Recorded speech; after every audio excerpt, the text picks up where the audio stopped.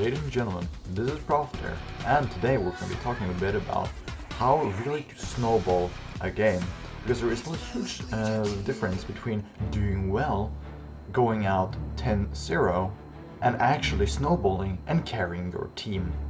In this game, we'll try to specifically focus on Anivia and how Anivia will play this game through. So please, just sit back and enjoy the game. So without further ado, we'll go straight into the game. Okay, so this game is going to be played out really simple. We're going to be seeing Diana is going to be playing against Anivia for the mid lane. Whilst for the bot lane, we're going to be seeing Caitlyn up against Graves and Lulu. Caitlyn, of course, having Thresh as a support. Here we see Elise is going to be the jungler. Elise's jungle is something that I find to be one of the more interesting jungles to play. And thus, for the red team, we're going to be seeing Darius. Darius is a sort of interesting pick. Thus, it can be very scary if you combine his pull with flash.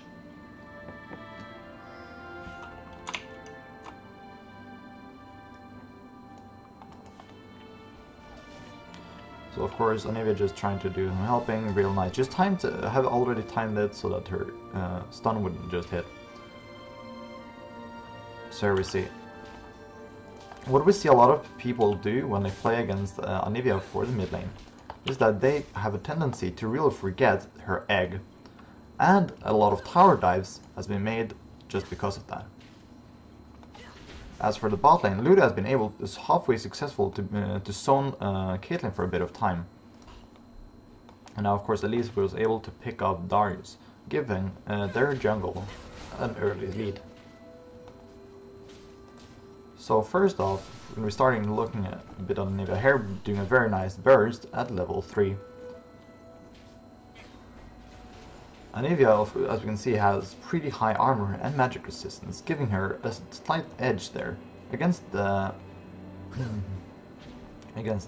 Having also higher AD, her pokes will do a lot more damage without being forced to use her spells. As for the bot lane, Caitlyn was able to secure an early double kill, putting the blue team at a strong advantage already from the get-go. So just what we're going to see now is that they're going to be trading a bit.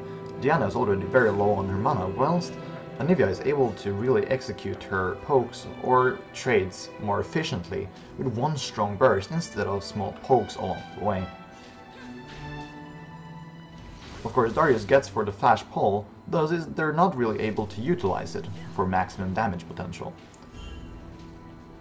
As you see now, Diana is waiting for Shen to go in. They spot this, and Anivia is actually able to snatch up the wraiths, getting back under turret for safety. Darius again goes a bit too deep and goes back into the fray. Now, diving under turret, Elise was able to get stunned and therefore brought down. Anivia also had her egg up, so Shen looks like he wanted to go for that, but it does not. Thus, it's an easy pickup here. Thus, forcing out a flash, Shen goes down. And now Anivia is suddenly in a position where she can snowball here on out. As for Diana, she now will have a much harder lane, getting a nice stun out there, and is able to execute her combo, dealing maximum damage potential. Also have her egg, knowing that she will not die. In this situation, Anivia knows that, okay, I can trade. I was so close to killing her. But I have no risk whatsoever, because I have my egg.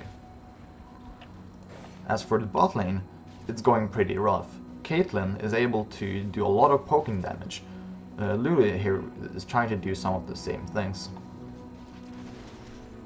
Thus, with a longer range, Caitlyn will be able to outpoke for the entire game. Graves are a champion with a very high burst with his EQ. Thus, with no real support to be able to back that up, and no real possibility to go for nice all-in trades, it will not really be beneficial, and therefore that little advantage there is gone.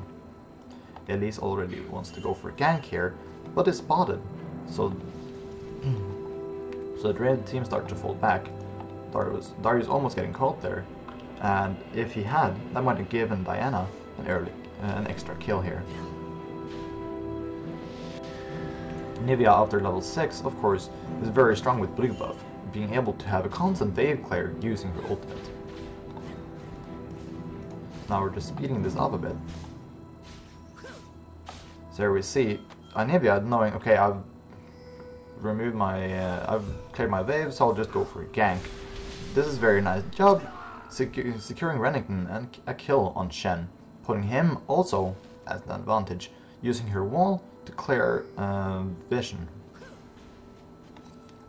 So here back to the mid lane, just going for another clear before roaming bot lane.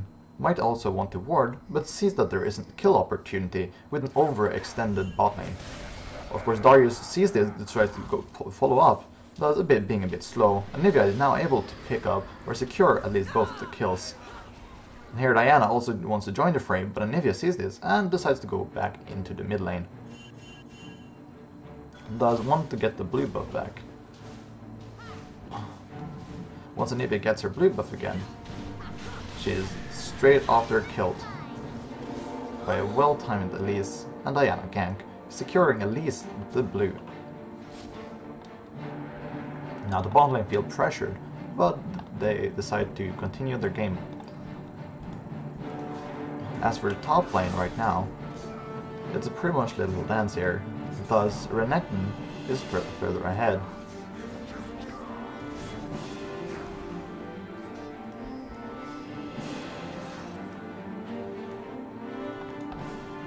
As you can see here, Renekton is 101 against Shen's 02, also doubling his farm.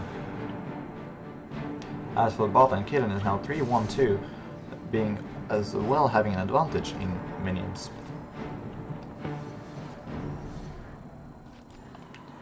Now Diana getting the blue, having both the blues on their team, they have a strong advantage. Now Renekton is being picked to return, as they know that Elise will be coming top.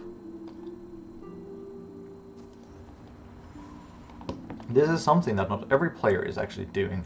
Clearing when playing Anivia, for example, just clearing your wave, then roaming is a strong opportunity to get kills, both for yourself and for your laning partners. So here we see Renekton and Anivia is able to catch Elise in their own jungle, and almost being able to kill Shen as well. Thus, very nice play by using his taunt to escape. Now Renekton is just getting a stronger advantage, and now is able to force Shen pretty much out of lane and might even have the kill potential. Thus, it does not go for a complete kill, still forcing him out of lane, giving him even a further advantage. Anivia continuing to use her ult and the blue buff to clear the waves, then being able to go for something like a dragon.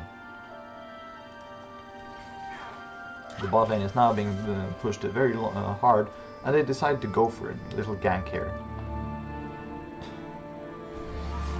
Getting hooking Thresh and being able to pin him down. Anivia getting a very nice combo off here, and might even be able to take Caitlyn down, but they decided to back it off. Do not want to go over Tara. Lulu goes for bait here, and is able to bait both of them in. Only Shen dives really deep, forcing him to die.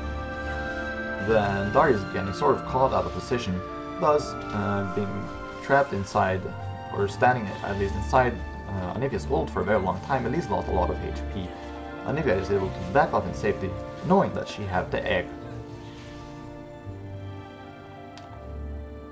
So pretty much what we see here out from the game is that Anivia has been basically just using her egg as a security, whilst having the blue buff to clear the waves, then moving on until ganking, and using her roaming possibilities, giving her both herself and her team strong advantages all over the field. So now just backing it up and buying items. Okay, let's see.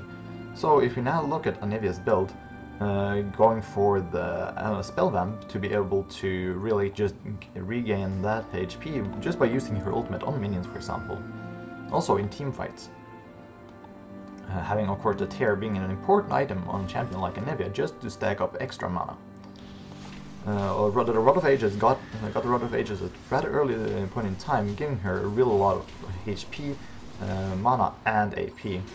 Now being actually caught here, Lulu is able to turn this into a good team fight by using her ultimate on her. Being able to secure the kill on Elise and actually letting Anivia escape with her egg. Very nice flash there by Lulu. Was able to dodge Thresh's hook. As for top lane, Renekton was able to clear the tower without any bad trades. So in the total, got a tower and Elise for nothing. Thus, Diana was able to steal the red's blue. Of course, having the blue is pretty much one of the more essential things for Anivia, just because with it she can have constant wave clear, constant damage output. Thus, without it, she will start to have mana problems after a while and have to conserve. And now, being able to trap Elise here and just catching her out of position, being very well done. Almost being able to escape there due to Shen ultimate. Thus, Shen is able to escape, or being actually caught in his own jungle before he uses his taunt to get away. Anivia now getting caught by Diana, knowing that she can still out-trade her and have her egg. This egg will really be a lifesaver during the entire game, knowing that if she dies, she can be safe. Thus, dying out of position is pretty much the most essential part of killing Anivia. If you catch her out of position, you can both kill her and her egg. Going for a nice flash here, dunking, and securing the kill for her team, and Lulu is actually picking that one up, and being able to escape using both shields and team play. Here, they want to go for nice pressure, and now Anivia is backing. With Anivia backing, this might be a really bad fight here. As you can see, they're going pretty much 4 off and 4, does the red team a lot of higher burst. And Darius just got caught and played that one out pretty poorly.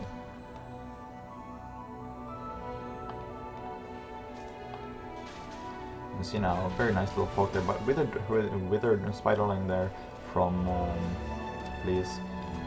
Now they're just clearing up the wave, and Anivia is once again back.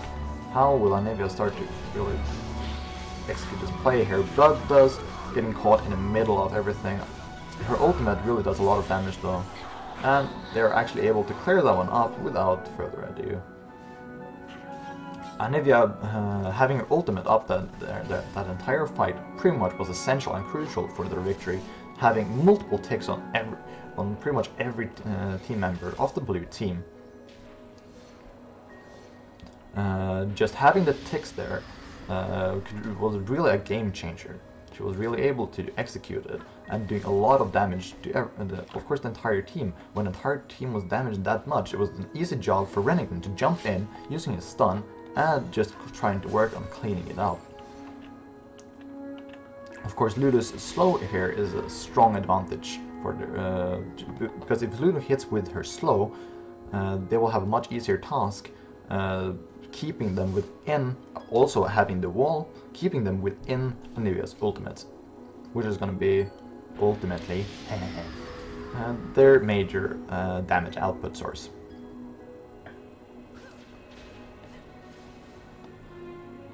So as we're looking at Anivia right now, she have gotten a bit of the magic resist, also giving her a lot of mana regen, because she knows that, okay, I've lost my blue a lot of times, so also having this extra mana regen is important, as well as facing both Diana and Elise. Magic resist is such an important and potent part of the game, and of her build. Anivia having a very slow move speed, getting also gotten boost for some of the extra gold that she have.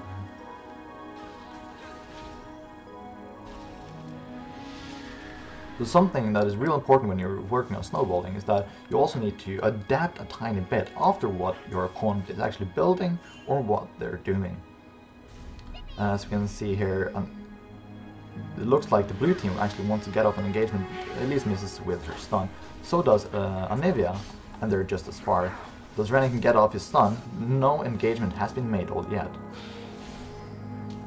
Almost being able to catch the blue team out of position many times, they decide not to go for anything big. Anivia just being able to do some nice poking attempts on Shen. As you can see right now, there's just a little poke fest. And now, being able to actually catch the blue team within their jungle is really potent here.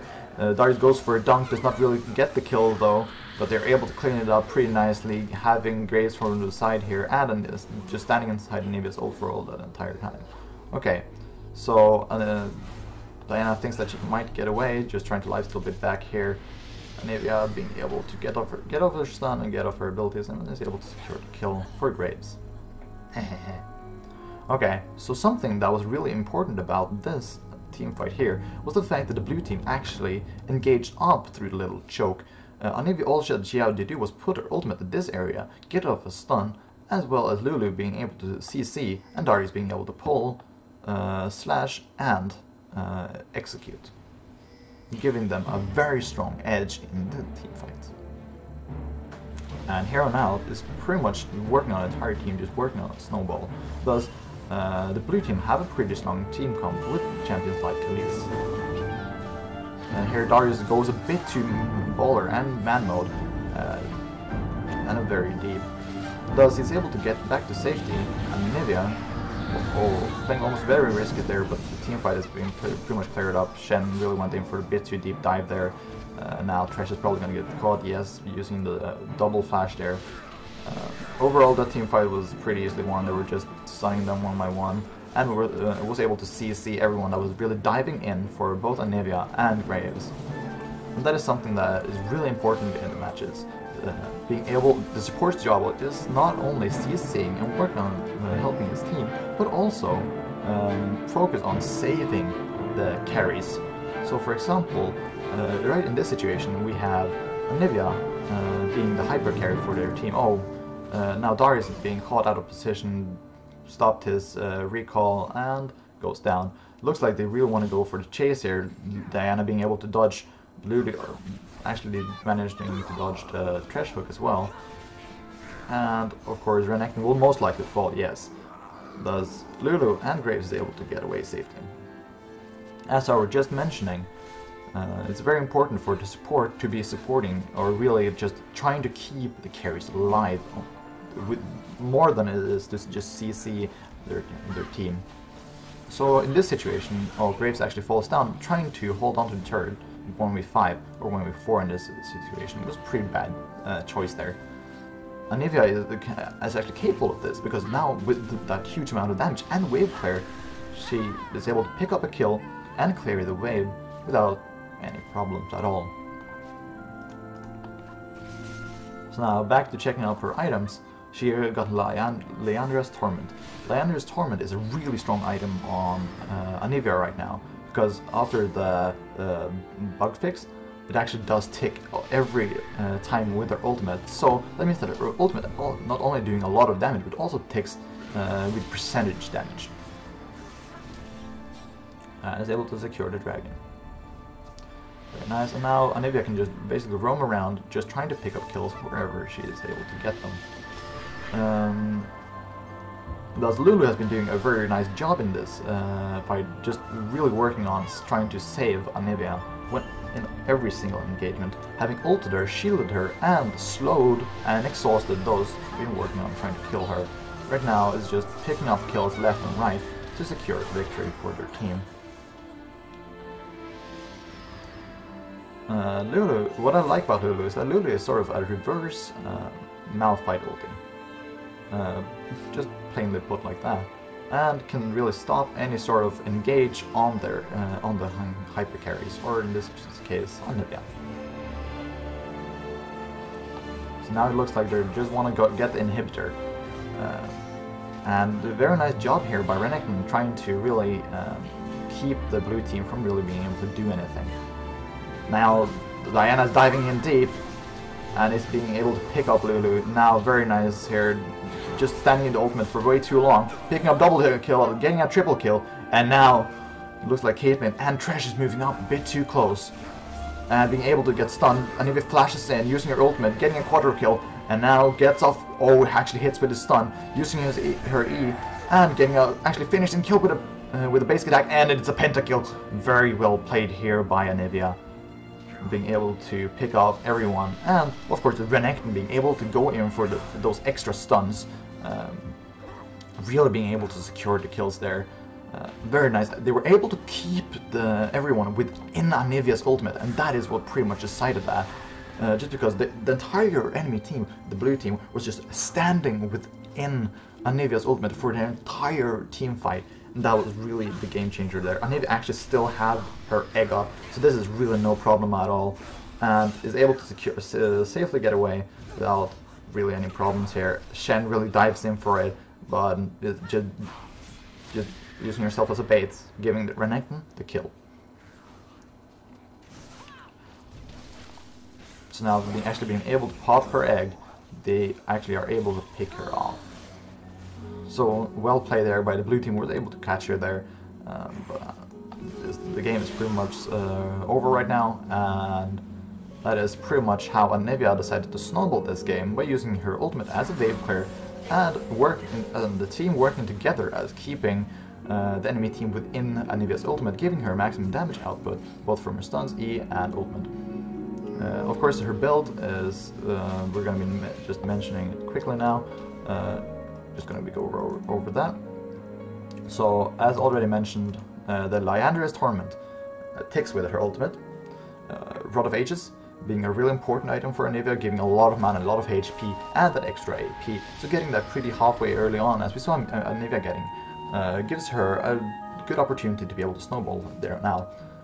Having Dodge Angel upgrade, Syrup Embrace, being a lot of giving a lot of mana and giving her a lot of extra AP from the mana, of course, being a very important item for Anivia. And now getting Void Staff, we know that every champion above 80 magic resist, here you see 111, very little on, does every champion that has above 80 in magic resist, Void Staff is more efficient than the actual death cap. Getting the boots for extra penetration, having actually 30 magic penetration, doing true damage. Notice true damage to Caitlyn, for example, and of course adding the Void Staff, being able to do even further. Then getting Chalice of Harmony, of course, being a very strong item here, using as a sort of counter against, for example, Diana and Elise's percentage damage. And here Lulu is being able to CC them very nicely, getting out the stun from Anivia, and now they're pretty much not, no, they're not being able to get Diana there. This is pretty well played here by the red team here, working a lot better as a team, being able to secure the win by on multiple areas here. Anivia is falling though. Lulu decides to just go man mode, just focusing on the turret, getting the Nexus, and finishes the game. GG well played to both teams.